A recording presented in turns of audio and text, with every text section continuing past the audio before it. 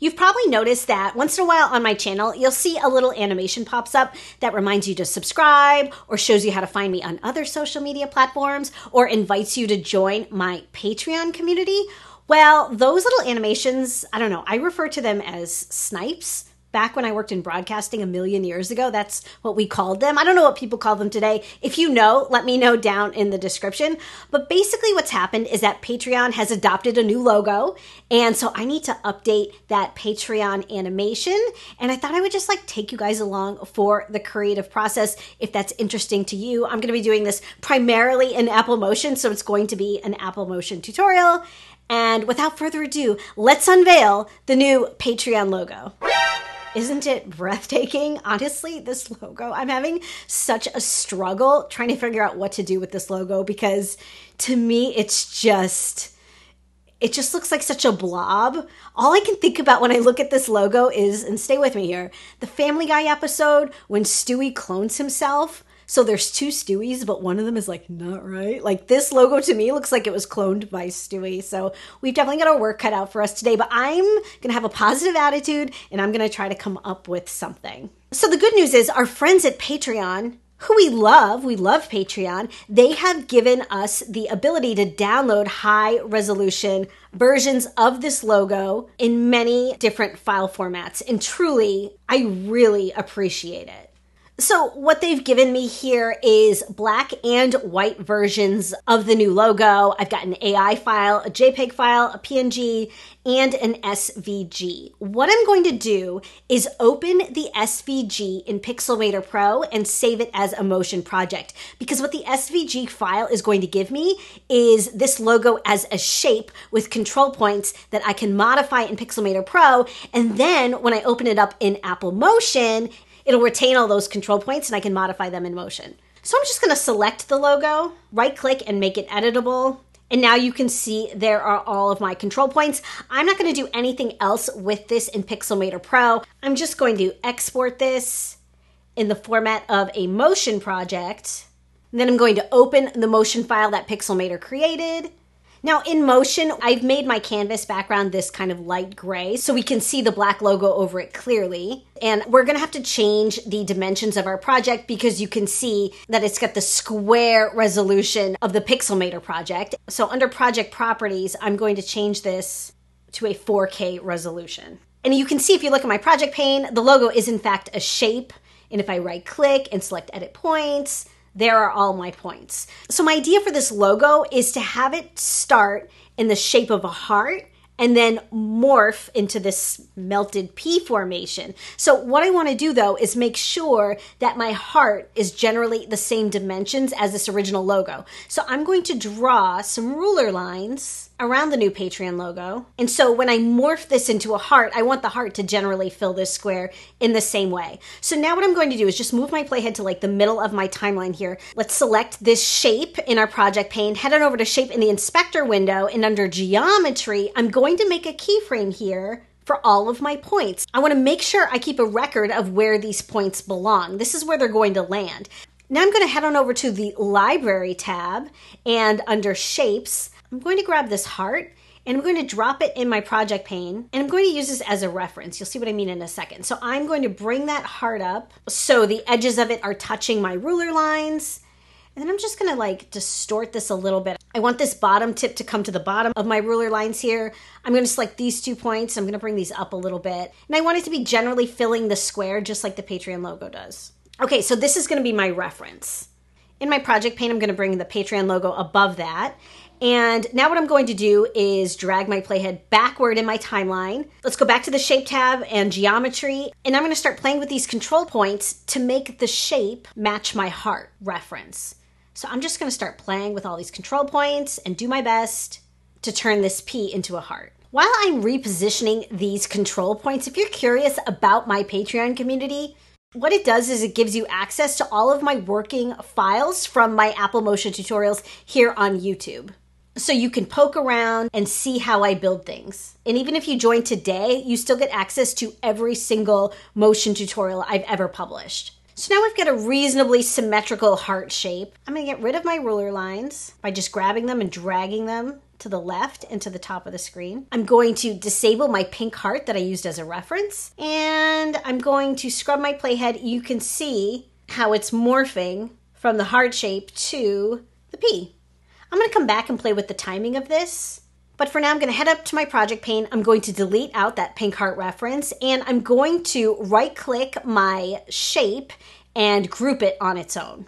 And now what I'm going to do is reduce the scale and bring it down here toward the bottom of the screen. Now, let's add some text. So I'm going to grab the text tool, and I'm just going to start with some text here. So the first line of text is going to say, love my content with a question mark. Let's change this font to, I don't know, you guys, what do you think? Let's go Poppins. And I'm going to make it medium, weight. I'm going to center up this text, and I think I'm going to make this pretty big. I'm going to duplicate this text, and I'm going to change this text to join my Patreon. And I'm going to duplicate it one more time and put in the address of my Patreon account. So now let's go back to our project pane. We've got our morphing shape, and we've got 3 lines of text. And what I'm going to do is make sure that the left edge of all of my text lines are lined up. And then I'm going to disable the second and third lines of text that I created. So we're just here with the love my content. It's not perfectly centered yet, but I'm not going to worry about that. So now I'm going to start adding motion to all of these elements. The first thing I know I want to do is I want the morph on the shape to happen a lot faster. So I'm just going to tighten up these keyframes. Now I'd like to add a behavior to that shape for how it comes in. So in the inspector under properties on the scale line, let's add a parameter behavior and let's go overshoot. I'm going to cue up my playhead to the very beginning of my timeline, and under behaviors, let's reduce that start value to -100 because we want it to disappear. In my timeline, I'm going to make the overshoot happen a lot faster. So I'm going to select the overshoot behavior in my timeline and hit the O key to tighten it up. And I'm going to play with the ramp duration on this. Let me open up my keyframe editor so we can see the shape we're creating with the motion. Okay, let's leave that there for now. Let's also change the color of this shape. So when it goes from a heart to the logo, I want it to go from red to black. So I'm going to cue up my playhead to the first keyframe we created on the control points. And let's head on up to filter, color, and select a colorize filter. And in the inspector, let's remap the blacks to a red. Maybe I want to go more of a pinky tone. I'm going to add a keyframe there, jump to the next keyframe in our timeline, and we're going to change this back to black. And now let's focus on bringing some motion to our text. On the love my content, I actually want it to flip in on the x-axis. So I'm going to grab my anchor point tool, and I'm going to move my anchor point to the top of the letters. Then under the rotation attributes in my inspector window, let's add another overshoot parameter behavior. I'm going to make the overshoot as short as the overshoot on the heart. I'm going to cue up my playhead to the beginning, and I'm going to change the start value to where the letters are completely flat. In this case, it's 92 degrees, not 90. And let's play with that ramp duration. Get it nice and bouncy. And then I'm going to add a couple more text behaviors to the end of this text. So under behaviors, we're going to go to text, basic, and let's pop it out. So the pop out by default has each letter fade out and scale up one at a time. I'm going to move this behavior to the end of my text, and I'm going to tighten it up here. And then in the inspector window, let's play a little bit with these controls. I don't want the letters to scale out.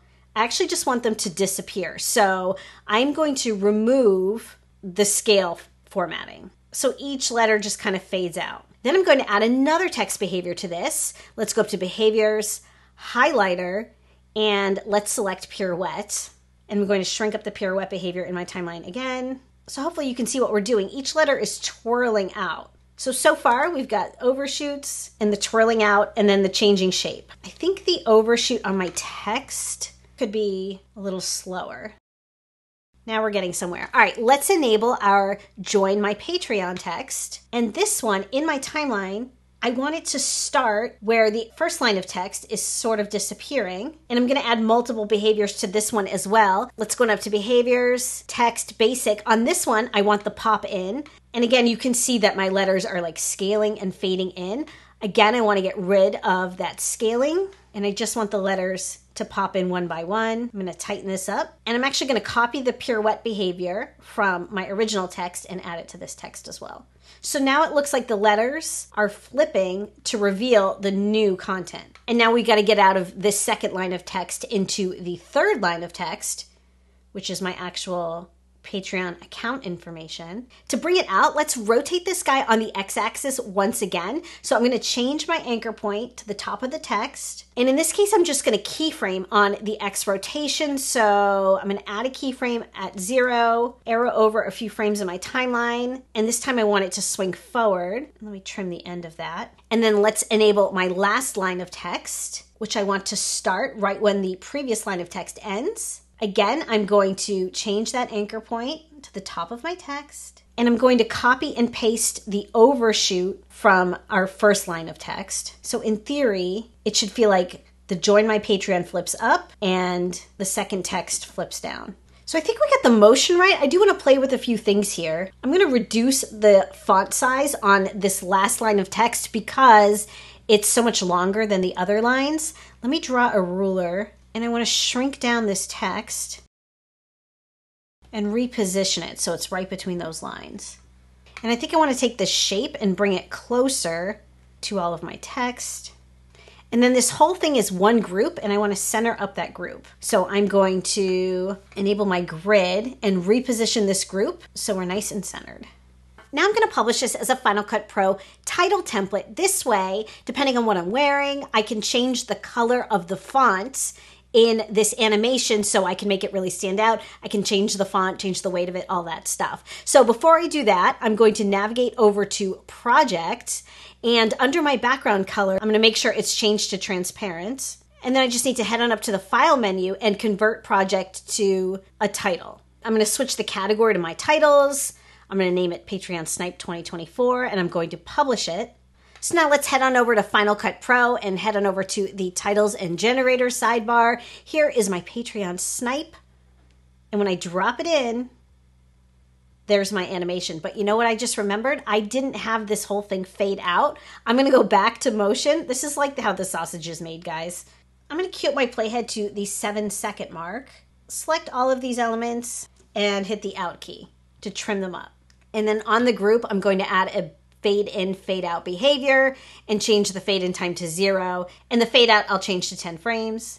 And now the whole thing fades out. I'm going to hit Command S to save it and refresh it in Final Cut. And here is how my animation looks over me in my little office setup here. I do think it's a little big. I could, in the inspector here in Final Cut, reduce the scale, but I think I just want to do that in Motion. What do you guys think? Let's head back over to Motion. I'm going to grab this whole group and let's scale it down to that 79% that I liked in Final Cut, and I'm going to reduce the Y value to be about here.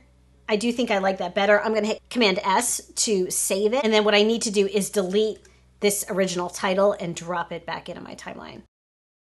Yeah, I think that feels a lot better. So there is my new Patreon community animation. If you guys ever wonder how I make all these little animations on my channel, that's pretty much my entire process. I kind of go through it organically and problem solve as I go. If you guys have other ideas for how to incorporate this Patreon logo, I'm way wide open to those ideas because this logo for me was a tough one. Thank you so much for hanging out with me today. I picked out some other videos I know you're going to love, and I'll see you again.